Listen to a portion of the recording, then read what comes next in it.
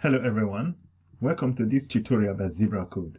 In this tutorial, we are going to learn how to use C++ to read a CSV file. In the process, we will be using the fstream as our library header. For us to accomplish that, we will create a CSV file. We will read a CSV file and use the fstream header in the process. But before we do that, please take a minute to subscribe to our channel if you have not already subscribed to it. Now, with that said, let's create a CSV file.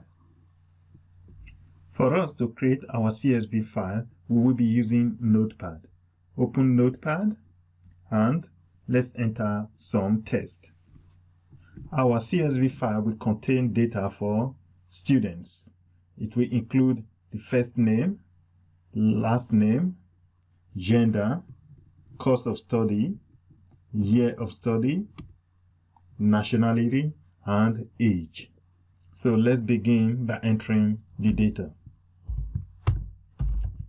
Ella, comma, double quote,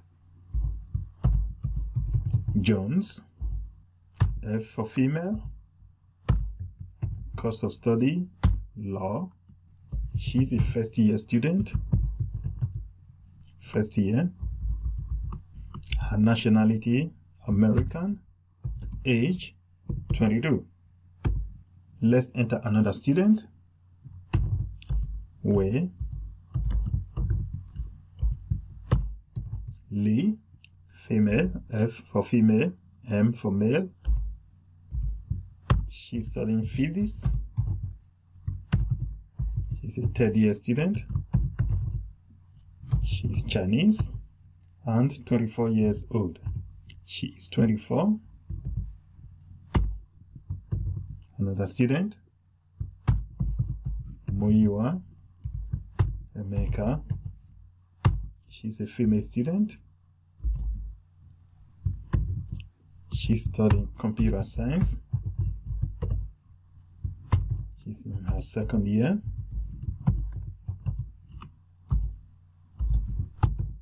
Her nationality is Nigerian.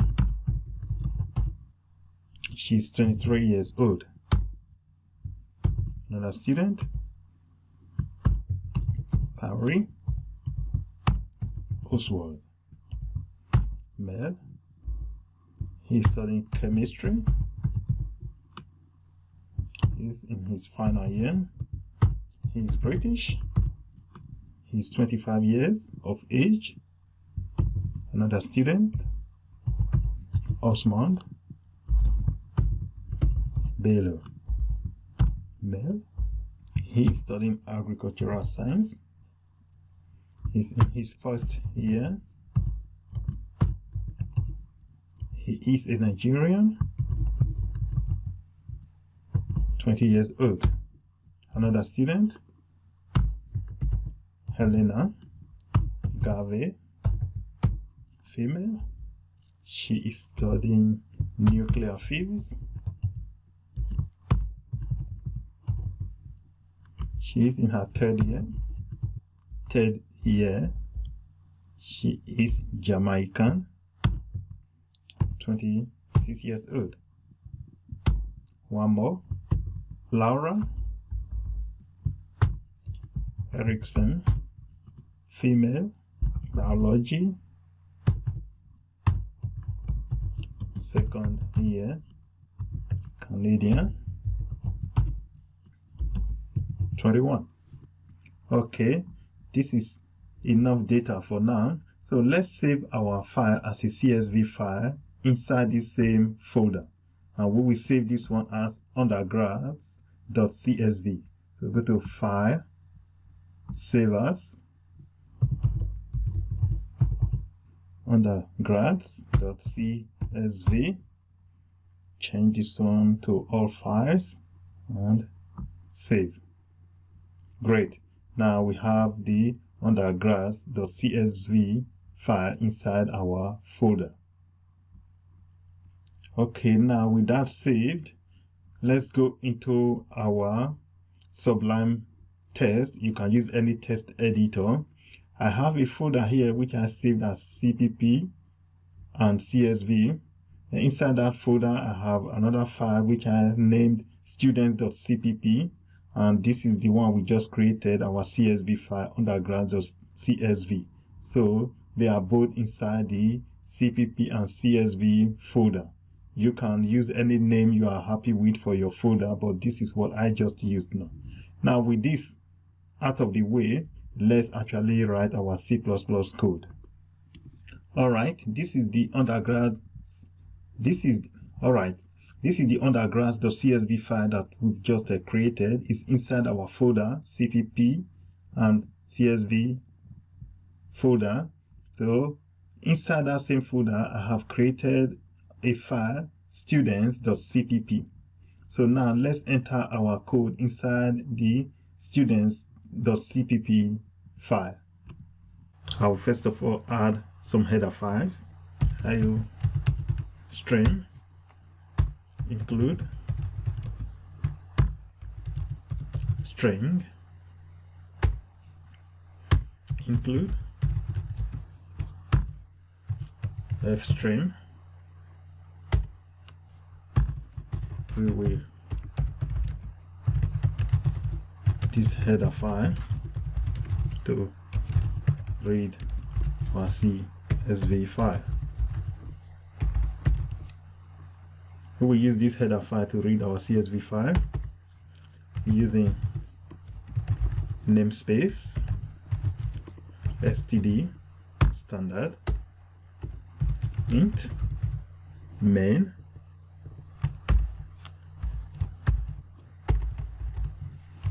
return 0.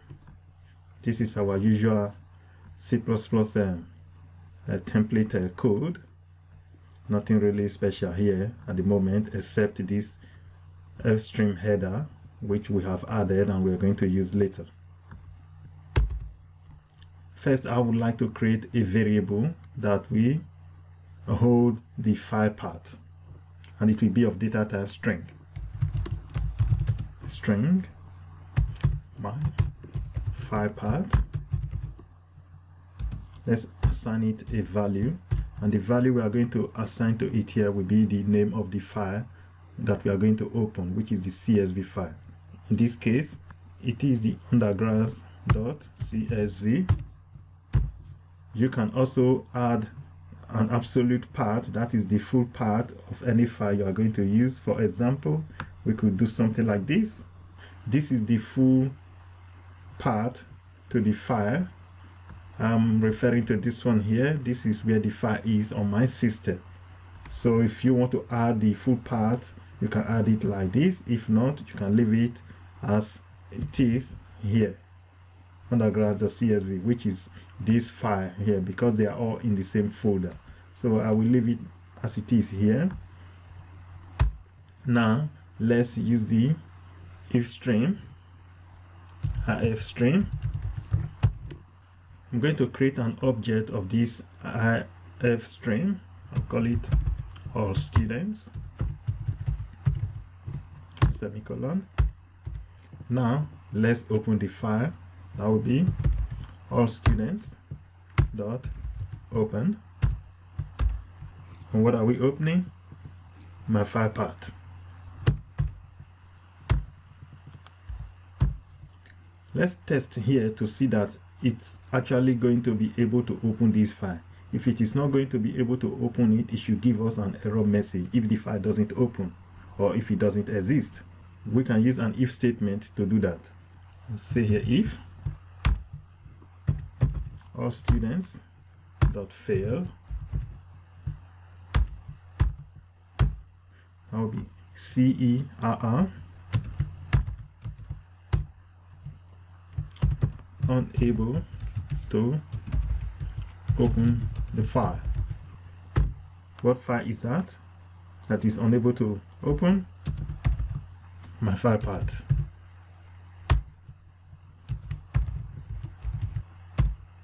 End line. Return 1. What's going on here? it is easy to understand what is happening here. We have a file that we want to open, and if that file fails, print out this error message and print out the name of the file that fails to open. Now let's compile and test our file. We are going to compile and run it, save it. I'm going to open the command prompt now, cmd command prompt. First I will navigate to where that file is on my system, cd desktop, cd my intro, cd cpp and csv. This is the part that I am trying to navigate to, and it's all here. Hit enter. Great. G++, read students,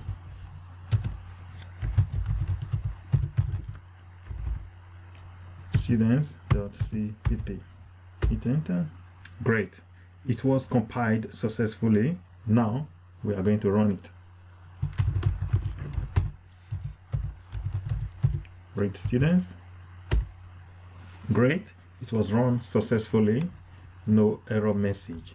Now it shows that it can open the file successfully. But let's make a deliberate mistake so that it will not be able to open the file. In this case, I'm going to delete S from the name of the file so that it reads undergrad.csv, when in fact it is actually undergrads.csv. Now with the S deleted, let's compile and run our file once again. Great, it was compiled successfully, but now let's run it. Exactly as expected, unable to open the file undergrads.csv, which is this one here. Could put a space here. When I compile it now, the compilation was successful. Let's run it. Exactly, it is easier to read now. Unable to open the file undergrad.csv because that file doesn't exist. So this is how you test to see if you can actually open the file or not. Now I'm going to undo it so that it becomes what it was before, undergrads.csv. Great. Now we have tested it and we know that it can open it. Let's actually use a while loop to print out the content of the CSV file. While all students dot pick, it's not equals end of file.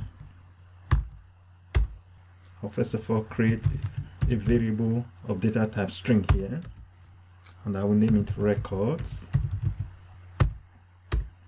Now let's use the getline method here. Getline, and this will take some parameters. All students, comma, records, comma, single quote, I'll put a comma there, semicolon. Now let's print out the record. Cout records, end line.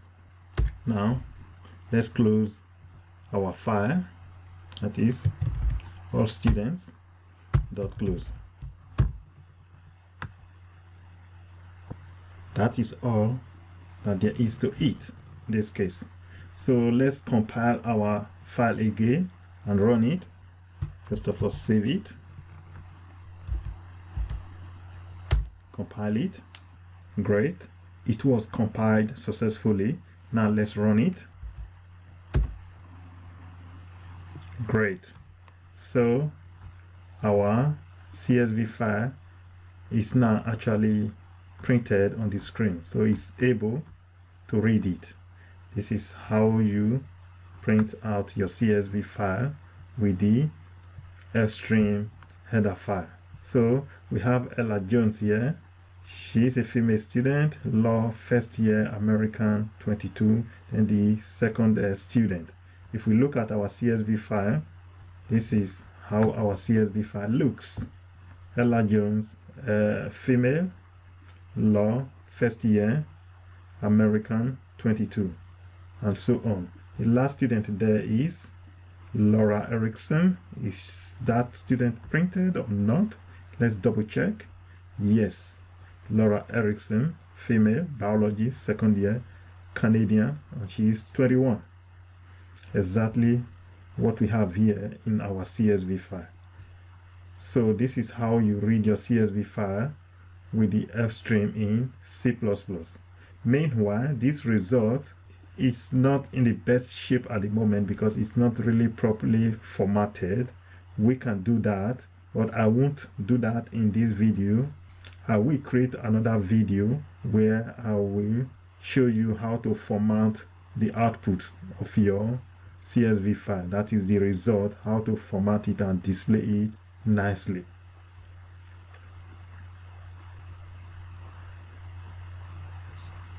So in this video, we have successfully used the fstream header file in C++ to read a CSV file.